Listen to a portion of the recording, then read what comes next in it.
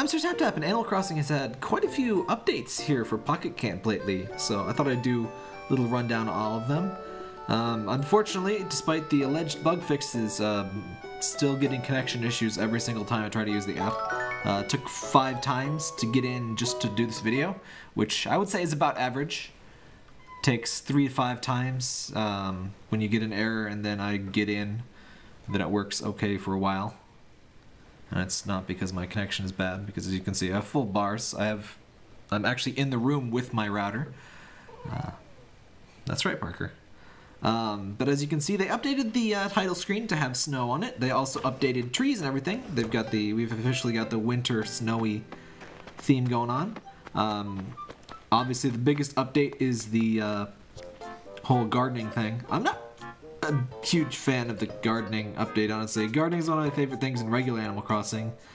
I don't know, it just doesn't do much for me as is. Basically, flowers are just basically a currency in this, and so the whole point is to kind of grow flowers, and then you make some potted plants or floral bears and other floral situations. Not really super into that. And the cross-pollination, as far as I can tell, it's just like totally random. I also don't like how the interface is like totally different in here. You gotta like tap. I don't know why it's so different from the rest of the game. It's really fussy and slow, and I don't like it.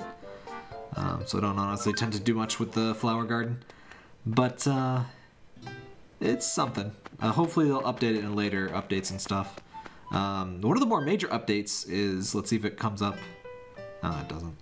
They majorly readjusted how conversations at the camp work out. So the way things used to be in a camp is that you would have to tap basically all of your villagers every hour, and you would get like very small rewards out of them and like very small friendship rewards. So which resulted in me doing the thing that I have done here. I just lined up a bunch of chairs so it would be easier to talk to them. Which results in a really boring campsite, unfortunately. But now what happens is that you only talk to maybe 3 to 5 people every couple hours, and instead the rewards are multiplied like 5-fold. So you used to get 100 to 500 bells previously, and now you get 500 to 2,500 bells.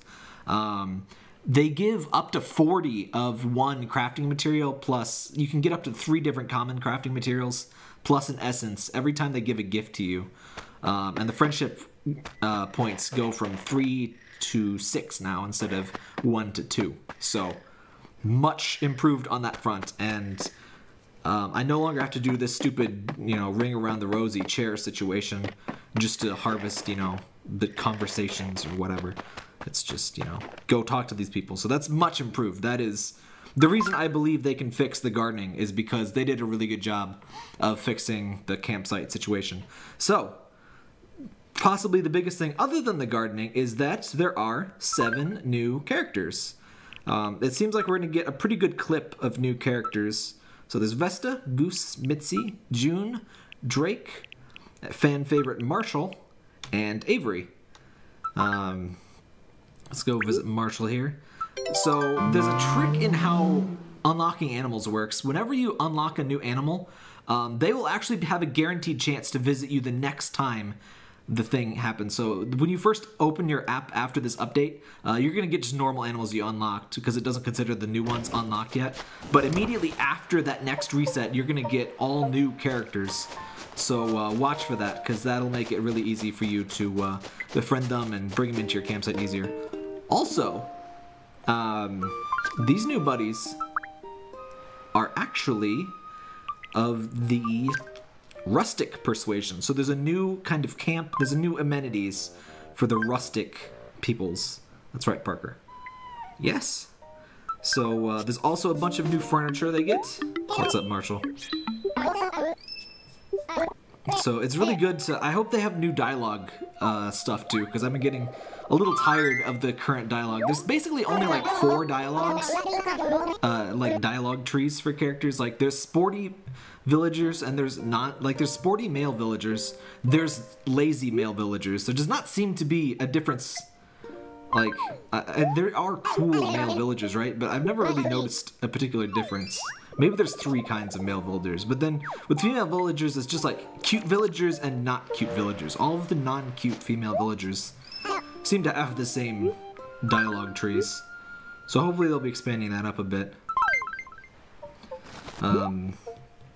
So I'm just gonna befriend Marshall a little bit here. Everyone comes with new furniture, like I said. So it'll be a little bit before you actually can invite them all to your camp. You also get some new leaf tickets and stuff. There's a new, whatchamacallit, stretch goal. Got some rustic essence. These guys never watched Dr. Strangelove. You never give up your essence. But yeah, there's another host the most thing. I guess this is gonna be thing every time. Oh, it's not. Okay, you got to go up to 6 and 7 to get leaf tickets. But yeah, 50 new leaf tickets if you host all the animals. And we don't have the benefit. Last time there were new animals, we got 3 friendship points instead of 2, and I don't think that's the case here. Let me double check that. I wasn't actually paying the most attention. Also, a nice touch is that lower level animals, they have cheaper requests. So I've been getting a little tired of getting like 3. Oh, they do give 3 now. Okay. I guess that's the thing. Anytime there's new animals, I guess they're gonna buff the amount of friendship points you get for doing the request. So that's really nice. Unfortunately, I can't sort by what's new. They really need better sorting options in this whole thing. So it's really hard to show you what all items are new. This Corinthian column, Pantheon post, excuse me. Seems to be new. Yeah, all the rustic ones are new. So there's a bunch of new stuff. There's a turkey. And yeah, those are obviously tied to all the new animals. It wouldn't be too hard to make a list. You just kind of look at what they request that you don't already have, of course. So this is a pretty good update. That's right, Parker. They also added this limited on Shovel Strike Quarry. It doesn't really, nothing's different about Shovel Strike Quarry. It just says limited now. Maybe they think that's gonna get more people to go there and talk and spend their leaf tickets. I don't know. But yeah, I'm really excited about all the new villagers, and I guess we're gonna get them at a bit of a bigger, speedier clip. I looked it up and like, oh, Parker, you muted the audio. When did you do that? Thank you. Cats are beautiful creatures. He muted the game audio.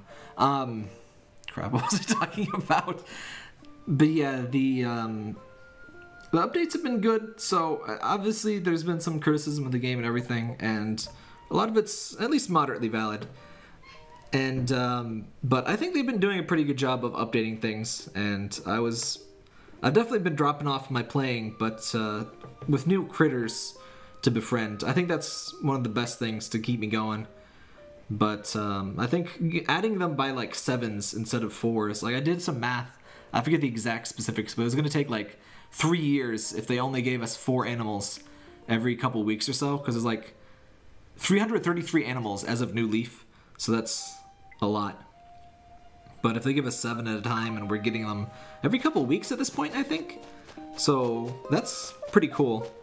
I will say, I did play the beta, and I guess that gave me some wrong impressions about, like, you know, and obviously in the beta there weren't any special events or anything, so it's a more event-focused game than I had initially anticipated, but that's cool. So that's pretty much all that's new. They promised some bug fixes, obviously not the data, like the connection bugs, which are the only bugs I've really particularly noticed. But, yeah, have fun everybody!